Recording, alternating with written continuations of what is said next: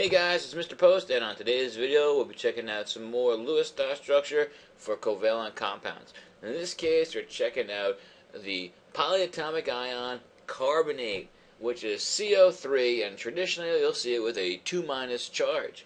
Alright, the rules for this are the same as any of the rules we've learned already. We're going to first find out the number of valence electrons in CO3.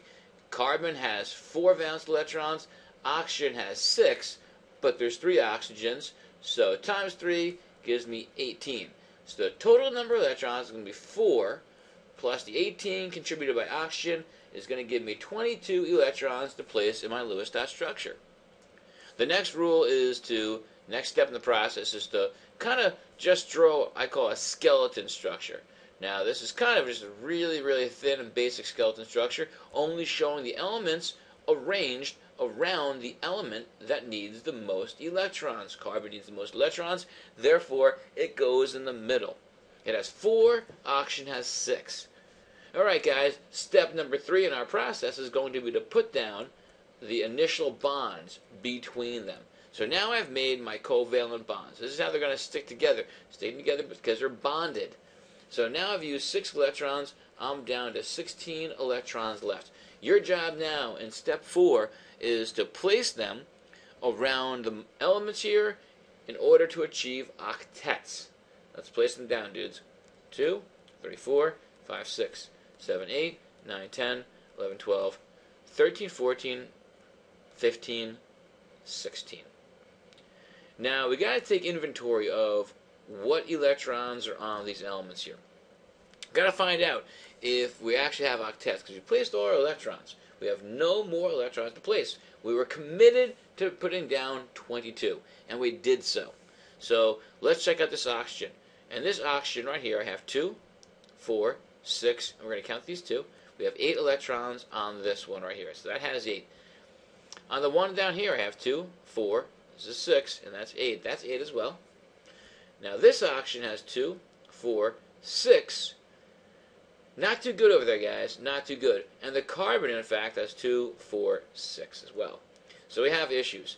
So what can we do here? Anytime we've used up all our electrons, it's time to consider double bonding.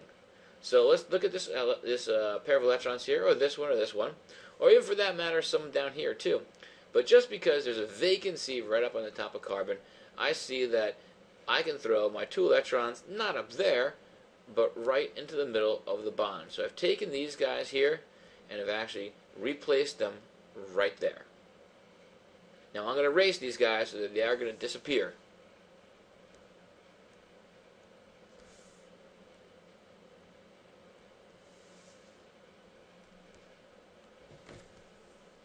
So what we now see is that this oxygen still has 2, 4, 6, and 8. The carbon now has 2, 4, 6, and 8. But the oxygen over here, I'm going to circle it to make it crystal clear, this oxygen only has 6 electrons. And there's really nothing we can do. Carbon doesn't have any more electrons to contribute to a double bond. All its electrons are actually right now locked up in a double bond to the right-hand side, a double bond going downward. So in a way, we're kind of out of luck here. We're missing electrons here and here. Now, when you see this written, you see this as CO3, and it's often written as a 2- charge on the whole entire molecule. Now that's not the charge on oxygen, but rather the charge on the whole entire molecule. It is a 2- charge because oxygen needs to get 2 more electrons. It can't happen from within the molecule. So what you're going to see is those 2 more electrons are going to come from without, on the outside. Someone's going to give this compound some electrons. And that is why we have a 2- charge, is because literally, look at the charge here. I have a minus charge and another minus charge coming in and filling up those spots. What's going to come in? Possibly a sodium. Sodium could be one of the elements that comes in and gives an electron in there, but in that case I would need 2 sodiums to come in and fill that up. And that is why the formula for sodium carbonate is Na2CO3, because I need 2 of them. Likewise, I could have also used a beryllium, and beryllium actually has 2 electrons in general in its outer shell. So just those 2 could have been plugged into the void right there. So once again, we're looking here at a polyatomic ion that is needing 2 more electrons, which is why it goes out and gets 2 more electrons. And when you gain electrons, you gain a negative charge. Now that you're familiar with this one, why don't you try Nh4 Ammonium and see what you can do. Okay? Press pause, write the Lewis dot structure, and figure it out. And you're going to see also that this is traditionally drawn as Nh4 with a 1+ charge. Alright guys, ammonium, let's check this out here. We got 5 electrons from nitrogen in its outer shell. Hydrogen has 1. And there's 4 of them. So altogether, we have 9 total electrons to place. Draw my Lewis dot skeleton structure. That comes next. Skeleton structure is simply, you're going to arrange the element that needs the most electrons in the middle, and then the ones that actually don't need the most around it. The next step after that is to draw simple covalent bonds, the sharing of the electrons in between the elements. Now they're bonded together, they're bonded together, and they're bonded together. And as you see it, I have 1, 2, 3 single covalent bonds within this molecule.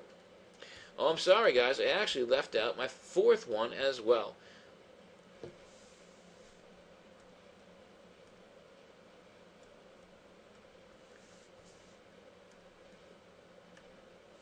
Okay guys, this is ammonium, this is Nh4, and typically when you see it, it also has a 1+ charge. And now I want you to draw the Lewis dot structure for this molecule. Starts off by counting the number of valence electrons in my molecule. I have 5 for nitrogen. Each hydrogen has 1, but I have 4 hydrogens. So altogether, I'm going to have 4 electrons contributed from hydrogen. So let's add that up. 5 from nitrogen plus the 4 from hydrogen gives me 9 electrons total to be placed in my Lewis dot structure. And that was the first step. The second step is simply to draw a skeleton structure with the element that needs the most electrons placed in the middle, and then the other ones placed around it.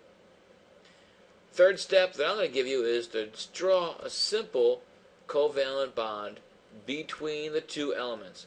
That's right, just like that. I want you to remember, hydrogen is in the first energy level. It does not need an octet. It needs what's known as a duet. 2 electrons fill up that first energy level, so it's actually pretty stoked right now. Every hydrogen has 2 electrons. Now check out the number of electrons you've placed. 2, 4, 6, and 8. But the thing is that we came to the table with 9 electrons. So now you have to say, I have this extra electron on my molecule. And what's up with that? It doesn't fit. You can't have 9 electrons on nitrogen. You can't have 3 on hydrogen. So what you're going to see happen is that this electron is going to be lost. It's going to be given away, and will leave as an electron with a minus charge. And it just doesn't go anywhere. Specifically, it will go to another element that needs electrons. Now check this out, dudes. When you lose electrons, you are giving away a negative charge. We gave away a negative charge. Look what we become. We become 1+. So ammonium is a 1+ ion specifically because it loses 1 electron. And when you gain electrons, you become negative charged, like carbonate on the previous slide. So that electron goes away, and I'm going to erase this whole entire electron now. It's gone. And I'm going to do a little bit more of my artistic work here. Now I can say that this whole entire structure has in general a 1+ charge to it. The last compound we're looking at today is phosphate. Phosphate is PO4, and that's right guys, you've probably seen it with a 3- charge.